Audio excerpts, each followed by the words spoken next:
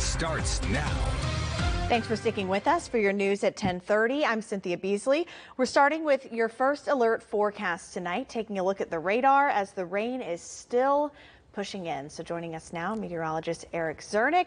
So Eric, the one thing though, how is the weekend looking? The weekend also looking like we might have to dodge some rain too. There will be some drier periods to get some stuff done outside, but again, still going to have that umbrella with you. And unfortunately, it looks like the best chance for rain likely going to be Saturday night.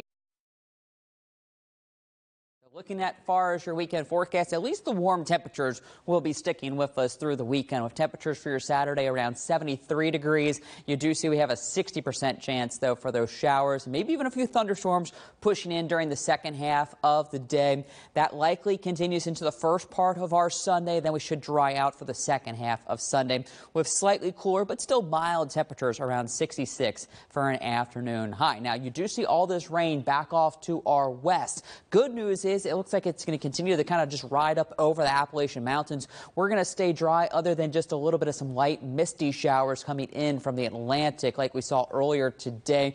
But we also are starting to see some more cloud cover move in, and that could lead to a little bit of some fog first thing tomorrow morning. Right now, visibilities aren't too bad. Most of us still looking at pretty good conditions, although we are down to 5 miles of visibility in Bishopville, 9 in Camden, 3 in Lancaster, and we also got 8 in Saluda. But we do expect that to thicken with some quieter conditions later on tonight. So fog developing late, otherwise muggy and mild, 62 degrees for that overnight low. And then looking at your day planner for tomorrow. So we'll start off with the fog and temperatures in the 60s. Chance for some rain during the late morning. Does look a little bit drier, but we stay cloudy into the afternoon. But temperatures should be a few degrees warmer as we do get into the 70s, almost feeling spring-like heading into our Thursday afternoon. So how long do the warm and wet conditions stick with us?